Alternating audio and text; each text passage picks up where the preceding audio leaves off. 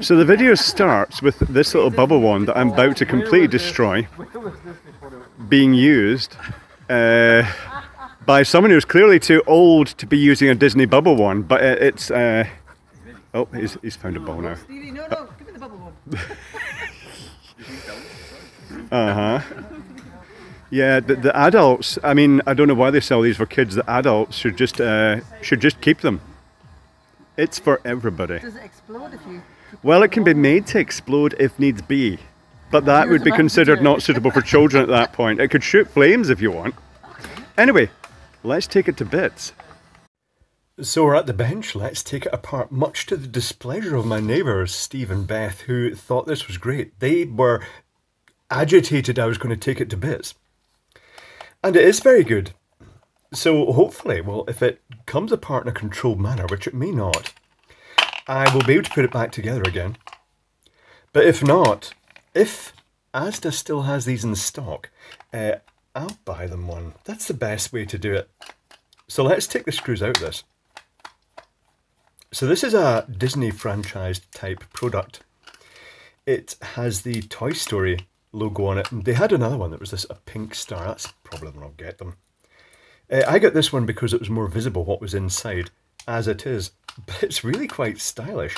The liquid reservoir has this little sort of, well, here is the liquid reservoir. Let's spill water everywhere. This is going to be so messy.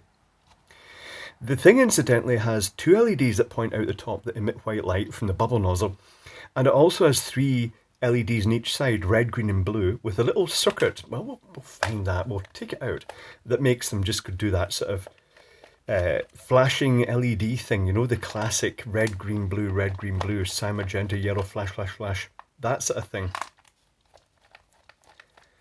But what's interesting is the mechanism in the middle, which is very interesting. It's quite a clever one. Now, is this going to come apart in a controlled manner? The base is coming apart in a semi-controlled manner. The screws are out. Is it going to pop apart? Or is it glued? I think it might be glued to make it watertight. This is a bad sign. Is it going to pop? Yeah, it's come apart. Oh, the whole thing's coming apart. This is what we want. How long before liquid suddenly pours out some random orifice? Here's a bit we're interested in. It's the bubble generator. And it's using a technique I've not really seen before. Which is good. It's very interesting. So let's get this out. And the circuit board, does it just come off the top or does it slide over the side? Oh, it would if those pipes weren't on, but the pipes are on. Okay, so let's start the pipes. I'll zoom down this so you can see. As with all bubble generators, it has a blower. There's the blower there, and it's powered by a motor that also has a geared drive onto a peristaltic pump. So the dip tube in the bubble liquid draws liquid up this pipe through the peristaltic pump, and it feeds it to an outer ring here. I think I'm going to have to break this apart. I don't think there's any way to get this open without destroying it. That's a shame, but that's okay because that's why we got it, isn't it? The peristaltic pump feeds liquid in, and then there's another geared takeoff from the motor. It's quite complex, and it's got a little wiper arm with two sections, and the wiper arm just takes there's a continual flow of liquid over that, and the wiper arm just continually smears it between that little cross separator in the middle, alternating. So initially you get the bubbles blowing out one side, then the other, or if it's not got the liquid's not fully filled it up yet, you'll get bursts of the bubbles from one side as it just creates the film on one side. Let's see if we can get these pipes off. The pipes have come off. Let's see if we can get the circuit board off now. Oh, the circuit board is off now. This is good. There's a little hose going in there. There's a little hose going down there. This is better. This is better. Oh, this isn't going to pull out because that is a peristaltic pump. That little hose can pull out there though. Nice silicone hosing. This is covered in bubble fluid. Right, tell you what, I'm going to zoom out of it because I'm probably missing half the action here. Right, this is where it does get broken because I'm going to try and prise the clips off here. Oh, that's actually opening, he said with genuine surprise. And there's a clip at the other side. And that, oh good lord, look at all the cogwheels. That was maybe a bad idea. That was a bad idea, but not to worry. We're interested in this bit up at the top with its little wiper arm and the little fluid reservoir thing. So the liquid is literally coming up one of those pipes. It's flowing in the reservoir. What stops it just going straight down into the blower mechanism, right? Tell you, oh, I see what it is. It's basically just filling up and draining back down to the bottom, but that little wiper arm is wiping round to create that film. You can actually see it creating a film as I do it. And that's what allows the airflow to actually blow the bubbles. This whole thing is just coming to bits. It's quite neat. Right, give me one moment. I'm just going to take a closer look at this. One moment, please.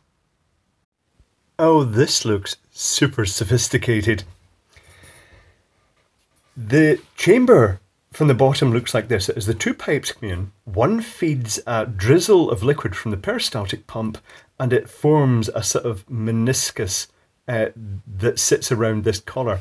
And if there's too much, it'll flow around it and it'll actually drain down this one and down to the reservoir again.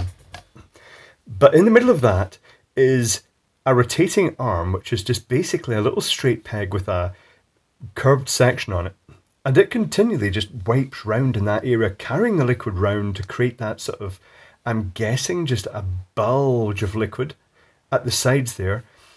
And in doing so, that also scoops some of it and spreads it across this spreader bar here and wipes it round, creating first a film on one side and then a film on the other.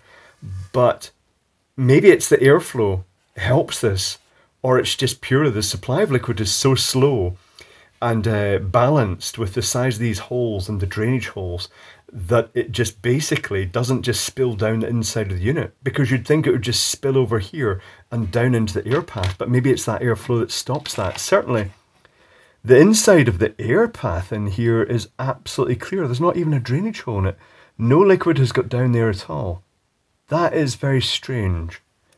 I think a lot of engineering has gone into this, but that wouldn't surprise me because A, it's a Disney gadget, and B, it's bubble making is a huge industry. You know, people love bubbles, as demonstrated by Steve and Beth when they were playing around with it. So that is it. Its one motor has the function of the peristaltic pump here. Oh, the peristaltic pump. Oh, there's a peristaltic pump with its little rollers on it. Look at that. With the silicon hose. And that rotates and squishes the liquid through at a controlled rate. And there's actually two little rollers. One is down there. And that feeds it up to the end, creates that meniscus at the edge, and the little wiper arm just keeps spreading it to create the little bubble film that the air then blows into bubbles. That is super clever. That is a very neat device. Well, that's made an absolutely huge mess. I do not recommend taking your Disney bubble wand apart. It's extremely hard to put back together again, and you may, as I did, find that when you put it back together again, you get the hose around the peristaltic pump the wrong way. But it is now working and blowing bubbles. So you can put them back together. Well, that's making even more of a mess. But as I say, I really do not recommend taking your Disney bubble wand apart. It's quite a complex rebuild, particularly when just about every single cogwheel falls out of the gearbox.